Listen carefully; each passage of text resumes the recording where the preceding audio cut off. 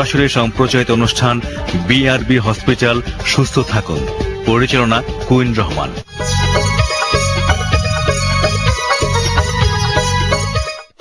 সুস্থ দেহ সুস্থ মন চায় যে সবাই সারাক্ষণ জীবনের ক্যানভাসে প্রাণের তুলির উচ্ছ্বাসে সেটাই এখন সুস্থ থাকুন, সুস্থ থাকুন। আসসালামু আলাইকুম, শুভ সন্ধ্যা। দর্শক সবাইকে স্বাগত জানাচ্ছি ATN বাংলা থেকে সরাসরি সম্প্রচারিত স্বাস্থ্য বিষয়ক অনুষ্ঠান BRB হসপিটালস লিমিটেড নিবেদিত সুস্থ থাকুন। আমি ডাক্তার নাইমা আছি আপনাদের সাথে এবং থাকবো অনুষ্ঠানে পুরোটা সময় জুড়ে। দর্শক, আজকে আমরা কথা বলবো মূত্রতন্ত্রের সমস্যা ও তার প্রতিকার নিয়ে। আর এই বিষয়ে কথা বলার জন্য আজ আমাদের মাঝে উপস্থিত আছেন doctor ask for Uddin Sheikh sir. তিনি কনসালটেন্ট হিসেবে কর্মরত আছেন urology department, BRB hospitals limited, ঢাকাতে। দর্শক, আমাদের আজকের এই বিষয়টি নিয়ে যদি আপনাদের কোনো প্রশ্ন থাকে কিংবা কোনো জিজ্ঞাসা থাকে, তাহলে আমাদের আজকে এই যে স্ক্রলে দেওয়া নাম্বারটি আছে সেটাতে সরাসরি কল করে আমাদেরকে সমস্যাটি জানাতে পারবেন। আসসালামু আলাইকুম স্যার, কেমন আছেন? ভালো আছি স্যার। আপনার ব্যস্ত সময় থেকে আমাদেরকে সময় দিয়েছেন, এজন্য আপনাকে অনেক ধন্যবাদ। ধন্যবাদ ডক্টর নাইমা আপনাকে। স্যার, আমরা আজকে কথা বলবো মূত্রতন্ত্র সমস্যা ও তার প্রতিকার নিয়ে। তো অনুষ্ঠানটির শুরুতে আপনার কাছে জানতে চাচ্ছি যে মূত্রতন্ত্র বলতে আমরা কি বুঝি? মূত্রতন্ত্র যে কোনো তন্ত্র কতগুলো অর্গান নিয়ে তৈরি হয়। যেমন মূত্রতন্ত্রের প্রধান অর্গান যেটা, সেটা হলো কিডনি। আচ্ছা। এবং কিডনির কাজ হলো, প্রধান কাজ হলো প্রস্রাব তৈরি করা। তাছাড়া আরো অনেক কাজ আছে। সেই প্রস্রাব যখন তৈরি হয় তখন একটা সরু নালী দিয়ে প্রস্রাবের থলিতে আসে, ওই নালীটাকে আমরা বলি ইউরেটার। আচ্ছা। এরপরে প্রস্রাব এসে জমা হয় প্রস্রাবের থলিতে এবং সেটা পরে মূত্রপথ বা ইউরিথ্রা দিয়ে বাইরে চলে আসে। এই সমস্ত জিনিসগুলো, দ্যাট মিনস কিডনি, ইউরেটার, মূত্রথলি এবং মূত্রপথ, এগুলোকে একত্রে মূত্রতন্ত্র বলে। আচ্ছা, তাহলে আমরা বুঝতে পারি যে আসলে কিডনি থেকে শুরু করে ইউরিনারি ব্লাডার পর্যন্ত পুরাটাই আসলে মূত্রতন্ত্রের মধ্যে পড়ছে। রাইট। আচ্ছা স্যার, গত 14ই মার্চ আমরা জানি যে বিশ্ব কিডনি দিবস ছিল। তো এই বছরের প্রতিপাদ্য বিষয়টি কি ছিল? এবছর 2019-এর প্রতিপাদ্য বিষয় হচ্ছে সুস্থ কিডনি সবার জন্য সর্বত্র। আচ্ছা। তো এই প্রতিপাদ্য বিষয়কে সামনে রেখে বিভিন্ন অর্গানাইজেশন বিভিন্ন প্রোগ্রাম করেছে। আমাদের BRB হসপিটাল থেকেও অনেক প্রোগ্রাম হয়েছে।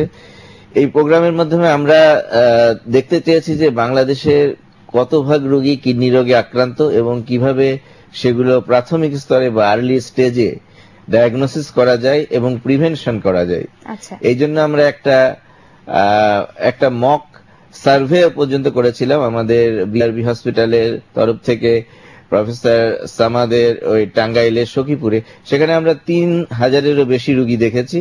তাদের স্ক্রিনিং টেস্ট করা হয়েছে।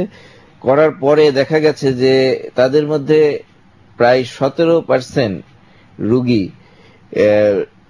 কোনো না কোনো কিডনি জনিত সমস্যায় ভুগছে এবং এদের কিন্তু 90% জানে না যে তাদের কোনো কিডনি রোগ আছে। তার মানে আমরা যে কিডনি রোগীরা আমাদের কাছে আসে তারা বলা যায় একটা the tip of the iceberg, মাত্র 10%, কিন্তু 90% যেটা সেটা কিন্তু সাবমার্জ রয়ে গেছে, পানির নিচে রয়ে গেছে। এই বিশ্ব কিডনি দিবসের উদ্দেশ্য হলো যে এই সমস্ত রোগীকে ফাইন্ড আউট করা, আর্লি স্টেজে এদের চিকিৎসা দেয়া, এদের রোগ যাতে আরো ফার্দার প্রগ্রেস না হয় এগুলোকে প্রিভেন্ট করা। সেই চেষ্টায় আমাদের এই বিশ্ব কিডনি দিবসের লক্ষ্য এবং উদ্দেশ্য। আমাদের একটা ফোন কল এসেছে, আমরা ফোনটা নিয়ে আসছি। আসসালামু আলাইকুম দর্শক, কে আছেন আমাদের সাথে, কোথা থেকে বলছেন? আপনার বয়স উল্লেখ করে প্রশ্ন করুন।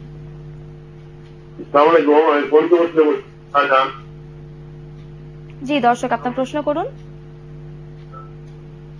আমার প্রশ্ন হচ্ছে, আমার এমনি হাই প্রেশার আছে, আমি ট্যাবলেট খাই।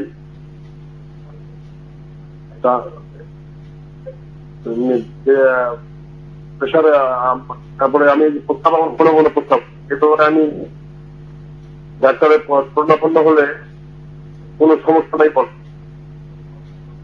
আচ্ছা, আপনার কি ডায়াবেটিস আছে? না, ডায়াবেটিস নাই।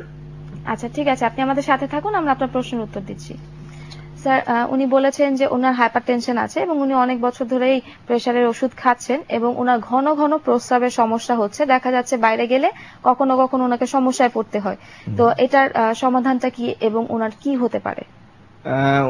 ওনার বয়স যদি 50-এর বেশি হয়ে থাকে তাহলে যে কমনলি যে সমস্যাটা হয় এই ঘন ঘন প্রস্রাব হওয়ার কারণ হচ্ছে প্রস্টেট গ্ল্যান্ডটা বড় হওয়া। তো সেটা আছে কিনা দেখতে হবে। আর একটা জিনিস উনি বলেছেন ওনার হাই ব্লাড প্রেশার আছে এবং উনি ব্লাড প্রেশারের ওষুধ খান। কতগুলো ব্লাড প্রেশারের ওষুধ আছে যেগুলোর মধ্যে ডায়ুরেটিক্স থাকে, মানে প্রস্রাব বেশি হয় যাতে সেই জন্য ওষুধ দেওয়া হয়। সেই ওষুধ উনি খাচ্ছে কিনা সেটা প্রথমে এক্সক্লুড করতে হবে। যদি ওরকম কিছু না হয় তাহলে উনার বারবার প্রস্রাব যদি হয় তাহলে উনাকে একজন ইউরোলজিস্টের শরণাপন্ন হয়ে উনার ইউরিনারি প্রবলেম যেগুলো আছে ইভ্যালুয়েট করতে হবে। আচ্ছা, ইভ্যালুয়েশনের পরে জানা যাবে যে তার সমস্যাটা কি হয়েছে। আচ্ছা স্যার, আমরা আপনার কাছে এখন জানবো যে বয়সের ভিত্তিতে মূত্রতন্ত্রের সমস্যাগুলো কি আছে। বয়সের ভিত্তিতে যদি আমরা বলি, বাচ্চারা যখন মায়ের পেটে থাকে তখন থেকেই কিন্তু এই সমস্যা শুরু হয়ে যায়। একটা অসুখ আছে যেটাকে বলে পোস্টেরিয়র ইউরিথ্রাল ভালভ। এটা পুরুষ বেবিদের, বাচ্চাদের এটা ব্লাডারের প্রস্রাবের থলির নিচে এবং ইউরিথ্রাল জাংশন একটা পর্দার মতো থাকে। এটা শুরু হয় একেবারে জন্ম আগে থেকেই। এটা যদি থাকে তাহলে যে স্বাভাবিক প্রস্রাব এটা বাচ্চারা যেটা মায়ের পেটের মধ্যে করে সেটা করতে পারে না, না করতে পারলে কিডনিগুলো ফুলে যায়। এবং এখন এই সিস্টেম বের হয়েছে যে মায়ের পেটে থাকা অবস্থায় এটা চিকিৎসা করা যায় সম্ভব, এবং সেই ক্ষেত্রে বাচ্চাদের কিডনি নষ্ট হয় না। আদারওয়াইজ দেখা যায় যে কিডনি নষ্ট নিয়ে অনেক বাচ্চা জন্মায়, জন্ম থেকেই কিডনির সমস্যা শুরু হয়ে যায়। তো তখন থেকে শুরু করতে হবে। এটা ডায়াগনোস করা খুব সহজ। একটা আল্ট্রাসাউন্ড করলেই যদি দেখা যায় যে বাচ্চার কিডনিগুলো ফুলে আছে, পেশাবের তলিতে অনেক পেশাব থেকে যাচ্ছে, তাহলে বুঝতে হবে যে এরকম কিছু আছে একটা। আচ্ছা স্যার, আমাদের আরো একটা ফোন কল এসেছে, আমরা ফোনটি নিয়ে আসছি। আসসালামু আলাইকুম দর্শক, কে আছেন আমাদের সাথে, কোথা থেকে বলছেন, আপনার বয়সটা উল্লেখ করে প্রশ্ন করুন। আমি দীপটা বলছিলাম বরিশাল থেকে। আমার বয়স 32। 3-4 বছর আগে আমার একটা অন্ডকোষের ওই যে একটা একটু ব্যথা করতো। তারপর আমি পিজিতে ডাক্তার দেখাইছিলাম, ইউরোলজির। উনি কিছু টেস্ট দিয়েছিল, টেস্ট করার পর টেস্টের সমস্যা নাই। আমার একটা শুধু ওষুধ দিয়েছিল টমিফলে, স্যার আমি ভালো ছিলাম। এখন আবার ওই একই সমস্যা, কিন্তু একটা মানে সাইডের একটা রক মোটা হয়ে গেছে, একটু ব্যথা করে, মাঝে মাঝে ব্যথা করে, বারবার লাগে। স্যারের কাছে আমার এই প্রশ্ন। আর আমার ডায়াবেটিস গ্লুকোজ খাওয়ার পর 2 ঘন্টা 11.1, আর গ্লুকোজ খাওয়ার আগে মানে 6। আচ্ছা ঠিক আছে, আপনি আমাদের সাথে থাকুন, আমরা আপনার প্রশ্নের উত্তর দিচ্ছি। আপনার এই সমস্যাটা শুনে মনে হচ্ছে আপনার ইপিডিডাইমাইটিস বলে একটা সমস্যা আছে, ইনফ্লামেশন অফ দ্য এপিডিডাইমিস, সেটা হতে পারে। অ্যাসোসিয়েটেড অর্কাইটিসও থাকতে পারে। এবং আপনার যেহেতু ডায়াবেটিস বলেছেন, আপনার এর সম্ভাবনা আরো বেশি। ইউজুয়ালি এই জাতীয় সমস্যা থাকলে পেশাবে ইনফেকশন থাকে, যাদের এরকম থাকে। তো আপনার প্রস্রাবটা পরীক্ষা করতে হবে কোনো ইনফেকশন আছে কিনা। আপনি বলেছেন এটা অনেক দীর্ঘ সময় ধরে আছে আপনার। দীর্ঘ সময় আরেকটা কারণ হচ্ছে যে ক্রনিক ইপিডিডাইমর্কাইটিস, যেটা টিউবারকুলোসিসও হতে পারে। তো এই জিনিসটা মাথায় রাখতে হবে। অনেক সময় যদি এরকম হয় তাহলে এফএনএসি বা নিডল অ্যাসপিরেশন করে আমরা বুঝতে পারি যে এটা টিউবারকুলোসিস কিনা, এবং টিউবারকুলোসিসের জন্য যে সমস্ত টেস্ট আছে সেগুলো করা যেতে পারে। আচ্ছা স্যার, আপনার কাছে আমরা ফোনটি নেওয়ার আগে শুনছিলাম যে বয়স ভিত্তিতে কি কি রোগ আছে মূত্রতন্ত্রের। হ্যাঁ, বয়স ভিত্তিক আমি বাচ্চাদের কথা বলছিলাম। বাচ্চাদের এই একটা আছে পোস্টেরিয়র ইউরিথ্রাল ভালভ। আর একটা হতে পারে যে তাদের ওই পুরুষাঙ্গের মাথায়, পুরুষ বাচ্চাদের সরু হয়ে যায়, যেটাকে মিয়েটাল স্টেনোসিস বলে। আরো হতে পারে ফাইমোসিস, মানে সামনের চামড়াটা সরু হয়ে পেশাব করতে পারে না, যখন পেশাব করে তখন বেলুনের মতো ফুলে যায়, এটা মারা এসে বলে। এগুলো সাধারণত সার্কামসিশন বা আমরা যেটাকে মুসলমানি বলি ওইটা দিলে ভালো হয়ে যায়। তো এইগুলো ছোট বাচ্চাদের যদি পেশাব করার সময় কান্নাকাটি করে তাহলে বুঝতে হবে যে কোনো সমস্যা আছে, তখন একজন ইউরোলজিস্ট বা পেডিয়াট্রিক ইউরোলজিস্টকে দেখাতে হবে। তাহলে আমরা অনেক কিডনির অনেক ক্ষতি থেকে প্রিভেন্ট করতে পারবো হয়তো। আচ্ছা, তাহলে স্যার বাচ্চাদেরটা আমরা জানলাম, এখন বড়দের ক্ষেত্রে কি কি রোগ আছে? বড়দের ক্ষেত্রে আমরা বলবো যে কমন যেটা দেখা যায় মূত্রতন্ত্রের সমস্যা, ইনফেকশন, ইউরিনারি ট্র্যাক্ট ইনফেকশন। এটা একটা সারা পৃথিবী জুড়ে একটা বড় ধরনের সমস্যা, খুবই কমন জিনিস। ইনফেকশন সাধারণত ব্যাকটেরিয়া দিয়ে হয়, অন্য অর্গানিজম ফাঙ্গাস দিয়ে হতে পারে। তো ব্যাকটেরিয়াল ইনফেকশন হলে যে সিমটম গুলো থাকে সেটা হচ্ছে ঘন ঘন প্রস্রাব করা, প্রস্রাবে জ্বালাপোড়া করা, তলপেটে ব্যথা করা, কিডনিতে ইনফেকশন হলে কিডনি পেটের পিছন দিকে থাকে, উপরের পেটে, সেখানে অনেক সময় ব্যথা হয়, পেশাব করার সময় ব্যথা হয়, ইউরিথ্রাইটিস হলে, এই সমস্ত সিমটম নিয়ে আমাদের কাছে আসে সাধারণত রোগীরা ইউরিনারি ট্র্যাক্ট ইনফেকশন হলে। এবং সেই ক্ষেত্রে আমরা সাধারণত ইউরিনের রুটিন টেস্ট করি। রুটিন টেস্টে দেখা যায় যে পার্সেল আছে, যদি এরকম থাকে তখন আমরা তাকে ইউরিনের কালচার করতে পাঠাই এবং সেই অনুযায়ী আমরা অ্যান্টিবায়োটিক। আমরা আবার আলোচনায় ফিরে আসবো। আসসালামু আলাইকুম, দর্শক কে আছেন আমাদের সাথে? আপনার বয়সটি উল্লেখ করে প্রশ্ন করুন। হ্যাঁ, আমি ঢাকা থেকে বলছি। জি বলুন। হ্যাঁ, আমার বয়স 54। জি। হ্যাঁ, আমার বয়স 54। জি বলুন, আপনার সমস্যা কি হচ্ছে আমাদের জানান।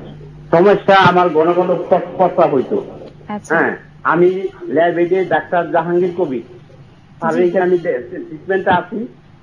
আমার ডায়াবেটিস নাই, প্রোস্টেট গ্রন্থি যেটা বলছেন বড় হচ্ছে ঠিক আছে, কিন্তু তারপরেও ঘন ঘন প্রস্রাব। এখন উনি আমাকে বেশ কিছু টেস্ট দিচ্ছেন এবং আমাকে 2টা ওষুধ দিচ্ছেন। আলসুমেট ইয়ার 10 mg, হ্যাঁ ইউটুবিন 10 mg, আর হ্যাঁ আলসুমেট এটা সকালে একটা খাই ডেলি, হ্যাঁ ইউটুবিন রাত্রে খাই। এখন আমার সমস্যাটা নাই, এখন আমার মনে হয় আমি প্রায় 2.5 মাস যাবত ওষুধ খাচ্ছি। এখন কি আমার সেরে গেছে? আমার কি আরো ওষুধ খেতে হবে? আমি জানতে চাচ্ছি। আচ্ছা ঠিক আছে, আমরা আপনার প্রশ্নের উত্তরটা দিচ্ছি। আপনার যে ওষুধগুলো দিয়েছে এটা মনে হচ্ছে আপনার কিছুটা ব্লাডার আউটলেট অবস্ট্রাকশনের ফিচার আছে, মানে পেশাব করতে বাধাপ্রাপ্ত হয় সেটা আছে, প্লাস হচ্ছে আপনার ওভার অ্যাক্টিভ ব্লাডারের কম্পোনেন্ট আছে। সেজন্য আপনার ইউরোলজিস্ট আপনাকে 2টা ওষুধ দিয়েছে মিক্সচার, এবং এগুলো যদি আপনি সিমটম রিলিফ পেয়ে থাকে এগুলো আপনাকে কন্টিনিউ করতে হবে, খেতে থাকবেন। এবং স্যার উনি কিন্তু প্রথমে আমাদেরকে বলেছে যে ওনার ঘন ঘন প্রস্রাব হয়, সেটা এখনো হচ্ছে ওষুধ খাওয়ার পরেও। এই ক্ষেত্রে ওনাকে যেটা করতে হবে যে ওনাকে আবার ইউরোলজিস্টের কাছে গিয়ে রিইভ্যালুয়েট করতে হবে। ওষুধের ডোজটা প্রথমে ইনিশিয়ালি আমরা অল্প ডোজে শুরু করি, সেটা আরো বাড়ানো লাগতে পারে, এবং কোনো অ্যাসোসিয়েটেড ইনফেকশন আছে কিনা সেটা এক্সক্লুড করতে হবে। আচ্ছা স্যার, আমরা ইউটিআই নিয়ে শুনেছি আপনার কাছে, এখন স্যার বাকিগুলো সম্পর্কে জানবো। ইউটিআই যেটা আমি বলছিলাম তখন যে অ্যান্টিবায়োটিকটা খুবই জরুরি চিকিৎসার জন্য। অ্যান্টিবায়োটিক দিতে হবে কালচার করে, কালচার করার পরে যে অর্গানিজমটা সেন্সিটিভ থাকে ওই অ্যান্টিবায়োটিক দিতে হবে একটি নির্দিষ্ট দিনে, লাইক 7 দিনের জন্য আমরা দিই। সিম্পল বা কমপ্লিকেটেড যদি হয় নেফ্রাইটিস, পাইলোনেফ্রাইটিস 2 উইকস দিই, কিন্তু ওই 2 উইকস এর মধ্যে বন্ধ করা যাবে না। মানে অ্যান্টিবায়োটিকটা পুরো যেভাবে দিচ্ছে সেভাবে খেতে হবে এবং সেন্সিটিভ অ্যান্টিবায়োটিক দিতে হবে। অ্যান্টিবায়োটিক খাওয়া শেষ হলে আবার ইউরিন টেস্ট করে দেখতে হবে যে ইনফেকশনটা গেছে কিনা, এটা খুব ইম্পর্টেন্ট। যদি এটা পারসিস্ট করে তাহলে কিডনির জন্য খারাপ। আচ্ছা স্যার, আমরা একটি বিরতি নিয়ে ফিরছি। দর্শক আপনারা দেখছেন বিআরবি হসপিটালস লিমিটেড অনুষ্ঠান সুস্থ থাকুন। আমরা অনুষ্ঠানে এই পর্যায়ে একটি ছোট্ট বিরতি নিয়ে ফিরছি, আমাদের সাথেই থাকুন।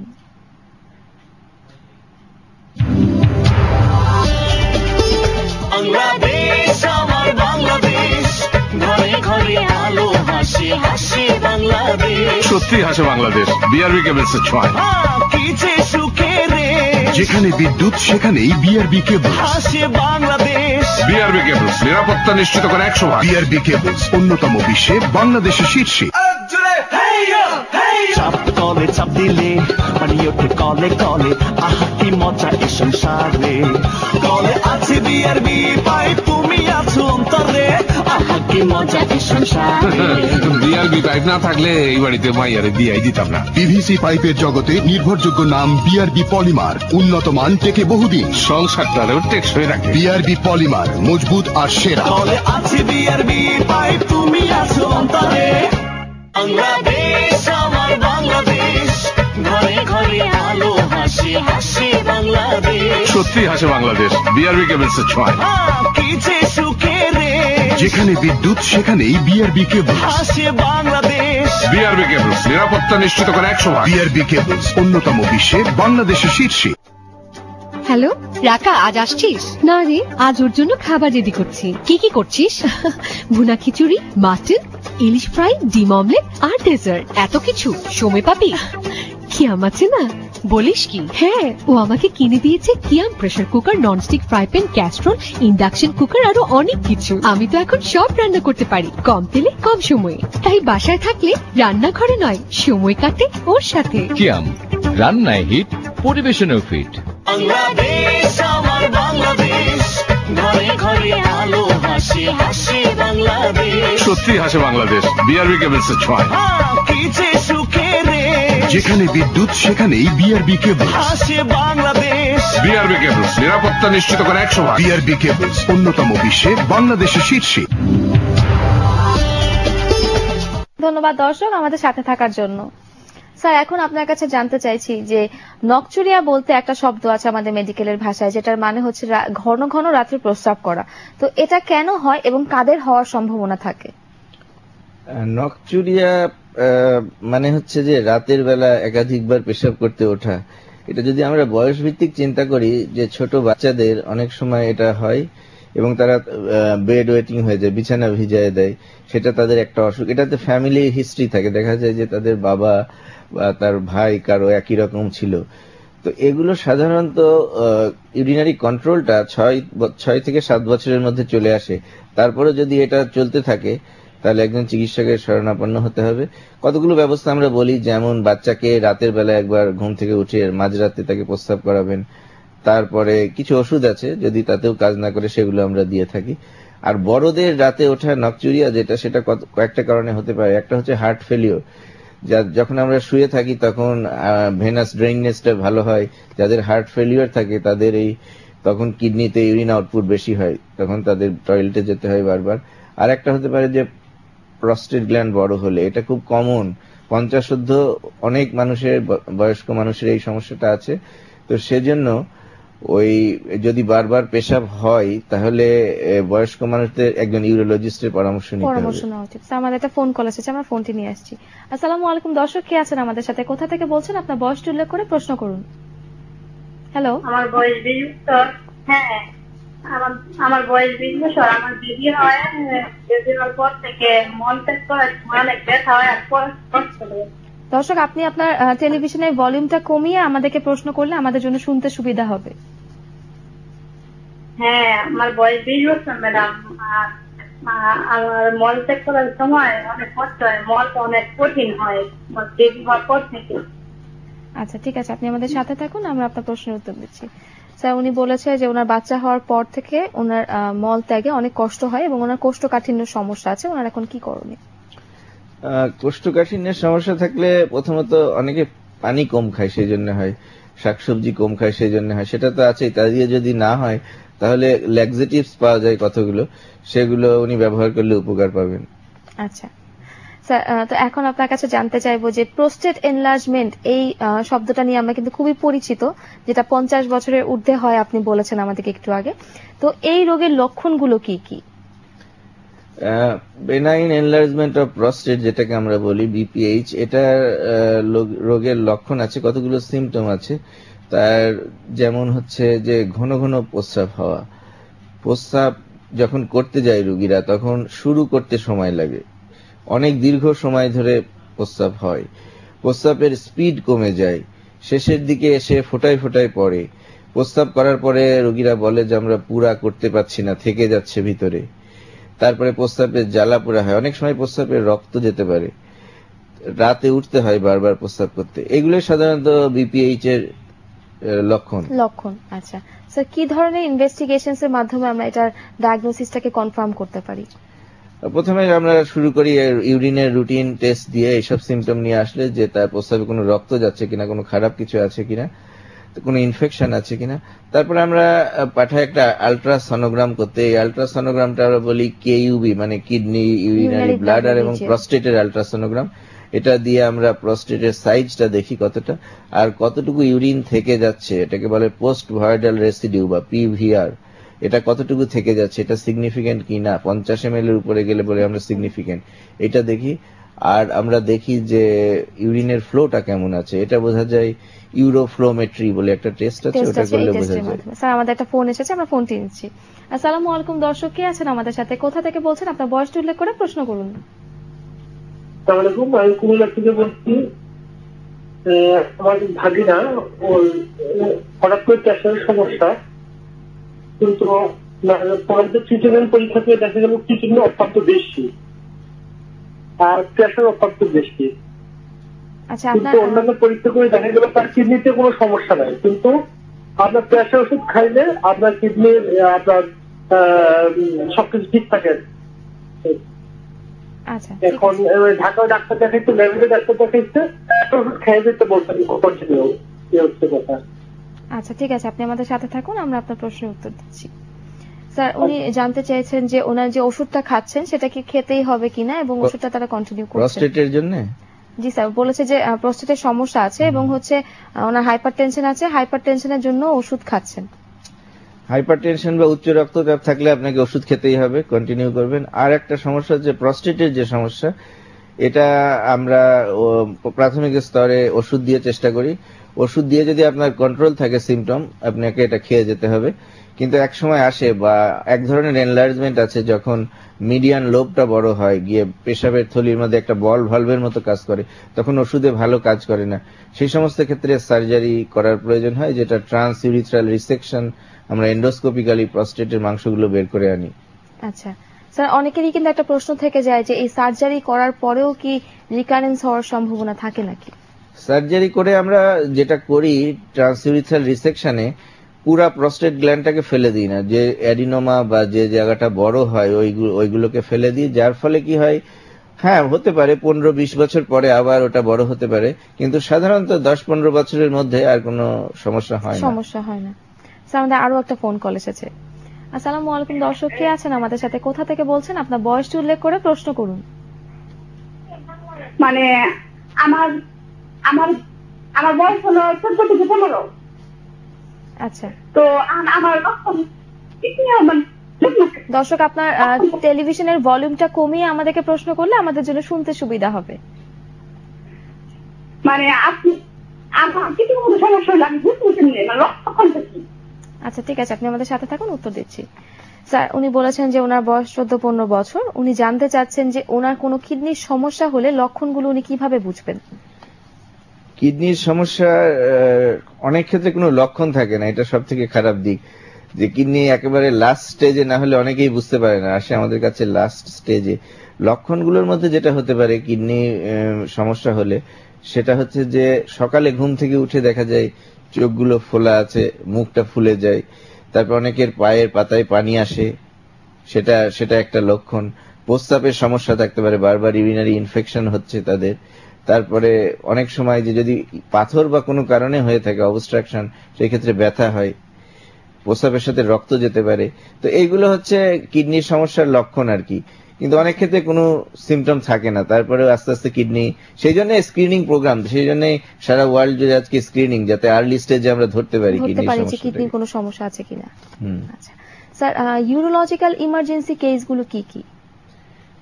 ইউরোলজিক্যাল ইমার্জেন্সি যদি আমরা বলি, কয়েকটা খুবই ইম্পর্টেন্ট আছে। যেমন প্রথমত হচ্ছে যে হিমাচুরিয়া বা প্রস্রাবের সাথে রক্ত যাওয়া, অনেকের ফ্র্যাঙ্ক হিমাচুরিয়া বা গ্রস হিমাচুরিয়া যায়, হঠাৎ করে দেখা গেল যে রক্ত যাওয়া শুরু করেছে এবং রোগীরা খুব ভয় পেয়ে যায় প্রস্রাবে রক্ত গেলে। এটার কতগুলো সাধারণ কারণও থাকতে পারে, যেমন যারা অ্যাসপিরিন, ক্লপিড জাতীয় ওষুধ খায়, ব্লাড থিনার দীর্ঘ সময় ধরে, তাদের এরকম রক্ত আসতে পারে। তাছাড়া খারাপ কোনো রোগের লক্ষণ হতে পারে, যেমন কোনো টিউমার, ক্যান্সারের লক্ষণ হতে পারে, পাথর থাকতে পারে, সেইগুলো থেকে রক্ত যেতে পারে। আমরা আবার আলোচনায় ফিরছি, আমাদের একটা ফোন কল এসেছে। আসসালামু আলাইকুম, দর্শক কে আছেন আমাদের সাথে, কোথা থেকে বলছেন, আপনার বয়স উল্লেখ করে প্রশ্ন করুন। হ্যালো, আসসালামু আলাইকুম, আমি নোয়াখালী থেকে বলতেছি। জি বলুন। আমার বয়স 17 বছর, আর আমি আসলে প্রস্রাবের সময় অনেক সময় আমার প্রস্রাব থেমে যায়, আর আমার পেটে অনেক ব্যথা হয়। তোমার আপনি কি করবো? আচ্ছা, আপনার এই সমস্যাটি কতদিন ধরে আছে? আমার এই সমস্যাটি প্রায় 1-2 মাস থেকে। আচ্ছা ঠিক আছে, আপনি আমাদের সাথে থাকুন, আমরা আপনার প্রশ্ন উত্তর দিচ্ছি। স্যার, ওনার বয়স হচ্ছে 17 বছর, উনি বলেছেন যে ওনার প্রস্রাব করতে গেলে প্রস্রাবটা থেমে যায় এবং তখন ওনার প্রচন্ড পেটে ব্যথা হয়। তো এটার কারণটা কি এবং এখন ওনার কি করণীয়? আপনার এটা 1 মাস ধরে এই সমস্যাটা যেহেতু আছে, তো প্রথমত আপনাকে দেখতে হবে যে আপনার কোনো ইউরিনে কোনো ইনফেকশন হয়েছে কিনা। দ্বিতীয়ত আপনার ইউরিনের ফ্লোটা দেখতে হবে, যদি ফ্লো কমে গিয়ে থাকে। অনেক সময় এই এজে ইউরিথ্রাইটিস হয়, স্ট্রিকচার হয়, যেটা কমন, মানে স্ট্রিকচার মানে সরু হয়ে যাওয়া পেশাবের রাস্তাটা। সেই জন্য ইউরো ফ্লো করলে একটা আইডিয়া পাওয়া যেতে পারে। ফ্লো যদি কম হয় তারপরে আমরা এক্সরে করে দেখি পেশাবের রাস্তার, আরজিউ, এমসিইউ, ওগুলো করে স্ট্রিকচার যদি থাকে তাহলে সে অনুযায়ী চিকিৎসা করতে হবে। তবে মাঝে মাঝে পেশাব করতে করতে যে থেমে যায় আবার হয়, এটা কিন্তু স্বাভাবিক, এটা তেমন কিছু না। এটা হচ্ছে কনসেন্ট্রেশনের ব্যাপার। আপনি যদি অন্যদিকে কনসেন্ট্রেশন করেন তাহলে পেশাব থেমে যাবে। এটা মানুষের ব্রেন থেকে কন্ট্রোল করা যায়, এটা স্বাভাবিক জিনিস। যে কোনো সময় পেশাব আটকে মানে থামিয়ে দেওয়া যায়, আবার করা যায়। যদি না পারা যায় সেটাই হচ্ছে প্যাথোলজিক্যাল বা খারাপ, কিন্তু যদি ইচ্ছা করে থামানো যায় দ্যাটস নরমাল। আচ্ছা স্যার, আমাদের আরো একটি ফোন কল আছে। আসসালামু আলাইকুম, দর্শক কে আছেন আমাদের সাথে, কোথা থেকে বলছেন? জি আসসালামু আলাইকুম। জি, আপনার প্রশ্ন করুন। এই যে আমার নাতি 11 বছর। দর্শক, আপনার টিভির ভলিউমটা কমিয়ে নিয়ে আমাদেরকে প্রশ্ন করলে আমাদের জন্য শুনতে সুবিধা হবে। কি করা যায়? দর্শক, আপনার টেলিভিশনের ভলিউমটা কমিয়ে আমাদেরকে আরেকবার প্রশ্ন করলে আমাদের জন্য শুনতে সুবিধা হবে। আচ্ছা, 11 বছর। হ্যাঁ জি। এই একটু পর খালি পেশাব, ছেলে একটু পর খালি পেশাব করে, একটু পর একটু ফোটাতে পারে। এটা কি করণীয়? আচ্ছা ঠিক আছে, আপনি আমাদের সাথে থাকুন। স্যার, ওনার নাতির বয়স 11 বছর এবং তার ঘন ঘন প্রস্রাব হয় এবং ফোটায় ফোটায় হয়, এটা কিসের জন্য এবং কি করণীয়? হ্যাঁ, এটা 11 বছর বয়সে সাধারণত যেটা হয় যে ওর প্রথমত কোনো ইনফেকশন আছে কিনা সেটা এক্সক্লুড করতে হবে। দ্বিতীয়ত আমি যেটা বলেছি যে যাদের ভালভ, ইউরিথ্রাল ভালভের অনেক টাইপ আছে, মাইনর টাইপ যেগুলো, সেগুলো হতে পারে। আমার মনে হচ্ছে যে ঘন ঘন পেশাব হওয়ার কারণ তার পেশাব থেকে যাচ্ছে ভিতরে, করতে পারছে না, আবার করছে সেটা। আর ছোট বাচ্চাদেরও ওভার অ্যাক্টিভ ব্লাডার বলে একটা অসুখ আছে, সেটা হতে পারে। এগুলো ইউজুয়ালি মেডিসিন দিয়ে চিকিৎসা করা যায়। আমার মতামত হচ্ছে যেহেতু ছোট বাচ্চা, তাকে একজন পেডিয়াট্রিক ইউরোলজিস্টের সাথে যোগাযোগ করা উচিত, যোগাযোগ করে তার মতামত অনুযায়ী চিকিৎসা নেওয়া উচিত। আচ্ছা স্যার, আসলে কিডনিকে ভালো রাখার জন্য দৈনিক কতটুকু পানি খাওয়া উচিত? দৈনিক কতটুকু পানি খেতে হবে এটা ডিপেন্ড করে হচ্ছে যে কে কি কাজ করে এবং সে কোন আবহাওয়ায় থাকে। যারা শীতের দেশে থাকে, ঘরের ভিতরে থাকে, এসিতে থাকে, তাদের জন্য 1.5 থেকে 2 লিটার পানি খেলেই চলে। কিন্তু যে মাঠে কাজ করে, সারাদিন রোদে কাজ করে, তার 3-4 লিটার খাওয়া লাগবে। এটা বোঝার একটা সহজ উপায় আছে, সেটা হচ্ছে যে আপনি যখন পেশাব করবেন, পেশাবের রংটা দেখবেন। যদি পানির মতো কালার হয় তাহলে আপনার যথেষ্ট পরিমাণ পানি খাচ্ছেন, আর বেশি খাওয়া লাগবে না। কিন্তু যদি গাঢ় কালারের হয় তখন আপনাকে আরো বেশি পানি খেতে হবে। আচ্ছা স্যার, কিডনিকে ভালো রাখার জন্য আমরা কি করতে পারি এবং মূত্রতন্ত্রের সমস্যা থেকে কিভাবে প্রতিকার পেতে পারি? কিডনিকে ভালো রাখতে হলে যে জিনিসটা করতে হবে, আমরা প্রথমেই পানির কথা দিয়ে শুরু বলছিলাম, ওইটাই বলি যে পরিমাণ মতো পানি খেতে হবে যাতে আপনি ডিহাইড্রেশন না হন। ডিহাইড্রেশন হলে যেটা হয়, স্টোন তৈরি হয়। আর আরেকটা জিনিস হতে হবে যে হেলদি ফুড হ্যাবিট, সেটা খুব ইম্পর্টেন্ট। হেলদি ফুড হ্যাবিট না হলে, আপনি যদি সল্ট বেশি খান, আপনি যদি অক্সালেট বেশি খান, তাহলে আপনার স্টোন হওয়ার চান্স থাকে। আচ্ছা, ধন্যবাদ স্যার। আশা করছি আমাদের দর্শক আপনার কথা থেকে অনেক উপকৃত হয়েছেন। দর্শক, দেখতে দেখতে আজকে অনুষ্ঠানের শেষ পর্যায়ে চলে এসেছি। আগামী সপ্তাহে আবারও দেখা হবে, কথা হবে কোনো নতুন বিষয় নিয়ে। সেই পর্যন্ত সবাই ভালো থাকুন, সুস্থ থাকুন এবং নিয়মিত আমাদের এটিএন বাংলার সাথেই থাকুন। আল্লাহ হাফেজ।